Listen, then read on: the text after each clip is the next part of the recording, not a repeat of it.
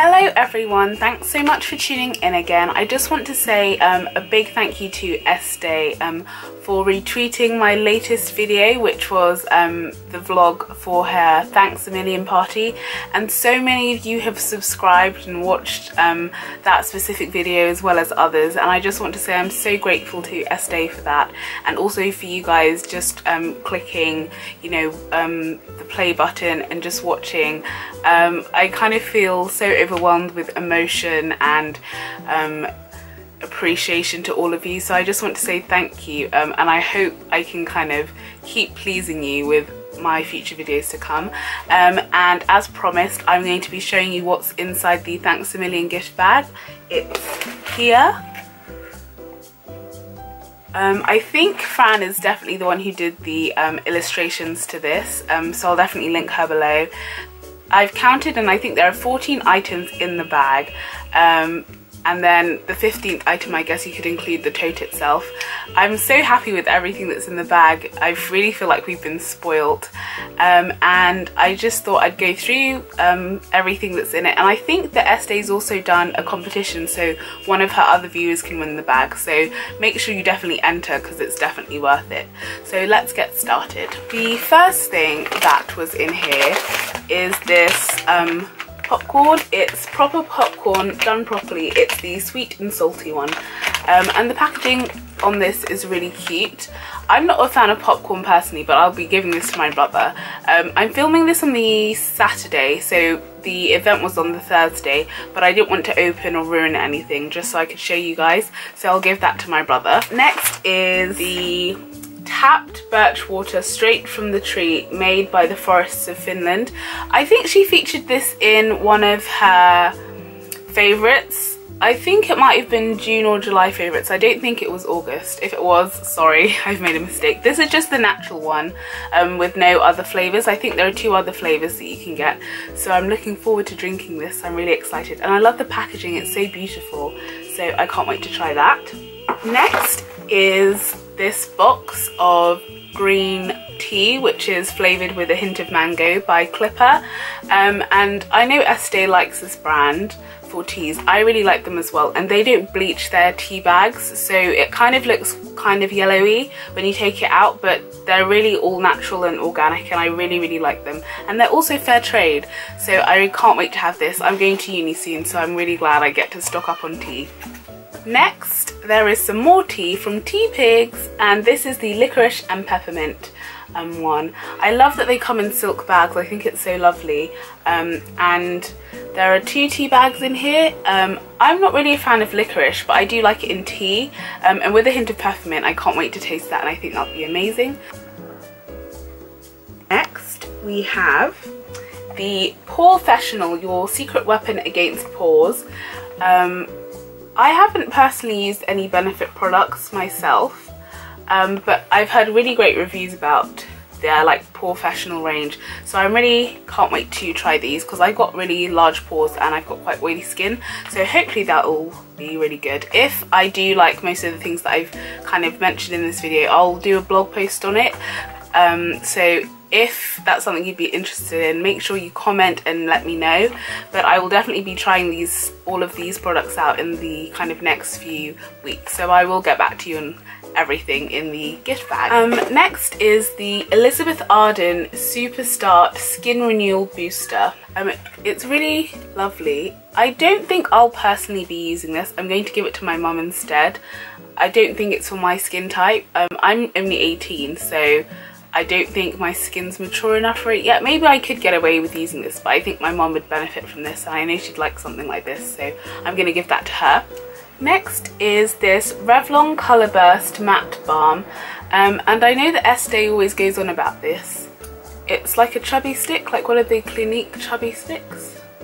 It's in the colour Unapologetic, and I do remember Estée mentioning that she really liked the shade in Unapologetic before. I have swatched this and it's a lovely colour, so I will definitely be using this. The next item I have is this Urban Decay 24/7 Glide On Lip Pencil. I think it's in the shade Manic, and it's a really nice colour. I'm not sure if you can see that well, and I have to say, even though I haven't showed you the rest of the kind of lip products, Estée's chosen really nice colours that I think will suit quite a lot of skin tones. She's obviously much fairer than me, and most of these suit me quite well, and I think this is a really, really nice colour. And I don't have a nude lip liner, so I will definitely be using this. It's such a lovely formula as well, because I have swatched them and I really can't wait to keep using this. Okay, next I have 4 lip glosses. The first one is the Sexy Mother Pucker Lip Plumping Gloss by Soap & Glory. It's also a really gorgeous shade. Let me just get it out of the packaging for you. I have used this, and so is my friend Nalini, who I took with me as my +1, and you can actually feel like the kind of plumping effects of it. It's quite weird and tingly because you put it on and you I just kind of forgot about it, and I forgot that it had plumping I don't know what the word is, qualities, let's say, and then my lips started tingling and I was like, oh my goodness, what's going on? And then I remembered I put it on. I personally don't think I need help in the plumping section of my lips, but it's a lovely colour. It's gorgeous. It is quite shimmery, so maybe if shimmers aren't your thing, I wouldn't recommend it. And it's in the shade Plum Sum, and it's really, really lovely, and it smells gorgeous. I haven't really tried any of the Soap & Glory products, so I can't wait to keep using this. It smells amazing, and there's quite a lot in there. I think it's, yeah, 7ml, and I like the formula of that. Next I have these Tarte lip glosses, and I never thought I'd be holding anything Tarte in my hands, not at all, so I'm just going to take you through the colours. So the first one is Elite, and all of these are 12ml. They are the Lip Surgeon's Lip Tint, and I really can't wait to start using them. They are also similar to the Revlon ones, so they're like this kind of massive looking crayon, and yeah, so it's also one of those kind of crayon chubby sticks that you put on. I will definitely be getting a lot of wear out of this. It's not matte, it's kind of semi-matte but kind of nourishing as well, so I really like that shade, and that was in Elite. The next shade is in Lovely.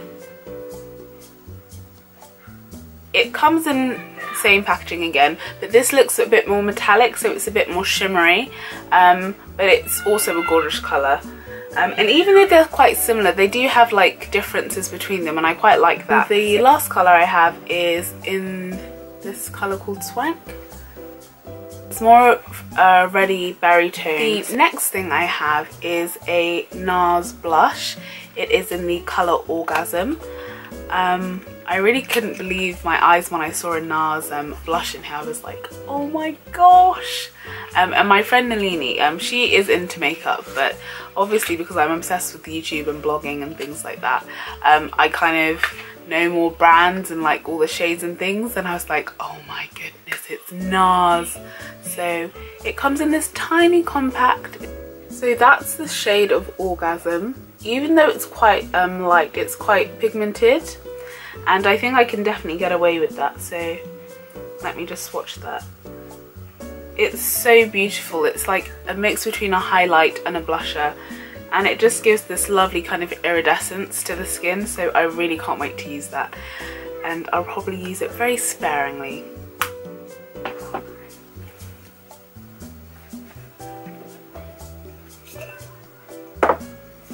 The last kind of like beauty thing is this moisturiser from Lush. I personally haven't used any Lush products. I definitely want to. The Rose Argan Body Conditioner. It smells amazing. It looks that rose scent, but with a kind of nutty hint as well. I think that comes from the argan oil. So I really can't wait to use that. And there's quite a lot in there, and it's quite a thick kind of texture. So that was all vegan and not tested on animals. Next is the mug, the Thanks a Million mug. I'm really happy with this mug. I literally thought that we were just going to get this mug in the tote bag, and I'm so happy that we've got everything else in the bags as well. And because I'm going to uni, I needed some more mugs, so I'm really happy with this mug, and I'm sure no one else will have one like it. So I really can't wait to use this, but I'm gonna save it. and I really need to look after this and make sure it makes all to university in one piece. So next I have this Atlas magazine. I know Estée has raved about this magazine. It's issue number 11 and she is in it. Let me see if I can find her section. The first time I opened it straight on her face, and I was so happy about that. So she's on page 92, and it's this. It's a really, really gorgeous magazine. I need to kind of get into magazines. I'm not a fan of like tabloid or gossip magazines, but things like this that are just made with such good quality, and you know, good articles and things that I think I'd actually benefit from, and you know, would actually, you know, enrich me in some way or form, I'd prefer to get. So I'm really happy with this, and I'll definitely, I was saying, sorry, my brother just came in then, I don't pick up gossip magazines or anything like that. I much prefer to get something like this or home decor magazines. So I definitely will give this a read and let you know how I get on, and I might continue picking this up in the future. I really want to get into magazines, so I think this is a great way to start. So that is everything. So the bag is empty now, and I can use this bag all the time. Like when I go grocery shopping, I can use this instead of taking a plastic bag. So I'm really happy about that. And even though I've already said it, I had such an amazing time at her event. I just keep catching myself smiling, just thinking about how amazing it was, you know, talking to Aslan and Amelia Liana and Bonjour Luce. I did spot Charlie is so cool like, and I like freaked out so much just on the inside, and I was like, oh my gosh, Nalini, it's Charlie. But obviously she didn't know who I was on about because she doesn't really watch YouTube. But I was like, oh my gosh. And I think it was also Sani, I can't say her name properly, or Sani from Books and Quills. She was there as well, and I just kind of fangirled. But I didn't really go up to anyone and ask for selfies or photographs, because I still feel like that's weird, because I like to think of them, obviously they're still human beings, and I don't know, I just don't feel comfortable doing that. I just find it weird. I'd rather just kind of speak to them and enjoy their company as opposed to just trying to document it, because it's something I just plan to remember. So sorry there wasn't any footage of me, like, you know, side by side Estée. I know she did kind of pop up next to me in the vlog at one bit.